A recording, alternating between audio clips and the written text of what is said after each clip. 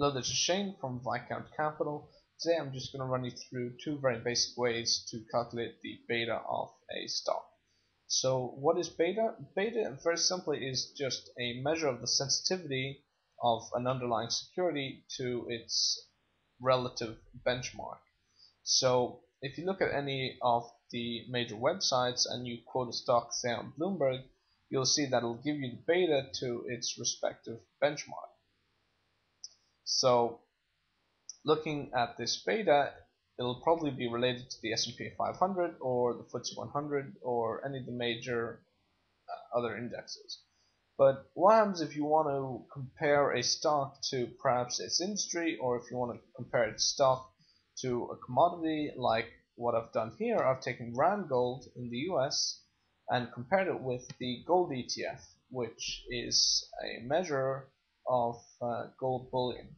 So in other words, how does Rand Gold, which is a gold mining company, how sensitive is it to the price of gold?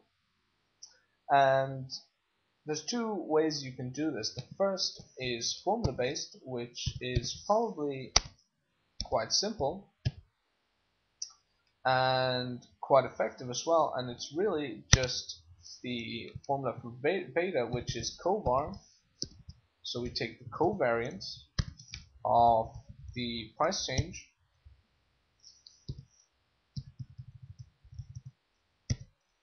divided by the variance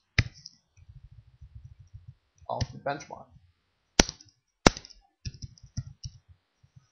and we can change this to a number and have it as two decimal places. So here we have a result of the beta equaling to 1.36. So what does this mean? This means that if the gold ETF goes up by 1%, then Rand Gold would be expected to go up by 1.36%.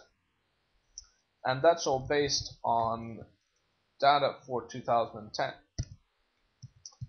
And you can see here, the only formula based here, this is all static data which you need to get. The only formula that I have here is the log returns, which is the daily returns of the two securities. So here we have ln B4 divided by B3, and exactly the same here. Now the second way to do it, which is arguably a little bit more tiresome because it's not formula based, is using data analysis, which comes from the data tab. Then we want to run a regression analysis, and then for the Y range we want to select the underlying stock, and for the Y range, or for the X range I should say, we want to use the benchmark.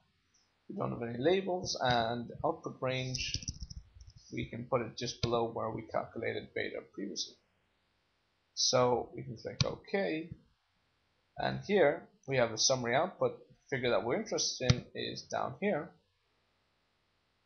just where it says X variable, and we have 1.3652, which is the same beta we have here, although it's been rounded off differently. So in effect, both methods are pretty much the same. I tend to use the formula based method, which is just because a lot of the time I'll have a number of securities, and instead of doing a regression analysis 10, 20 times, I can just drop and drag the formula across, and it'll generally take into account all the different prices, and it's just a lot more efficient with your time. So that's it. That's all I have to offer. Thank you very much for watching, and good luck in modeling beta and trying to measure the sensitivity of your assets. Thank you.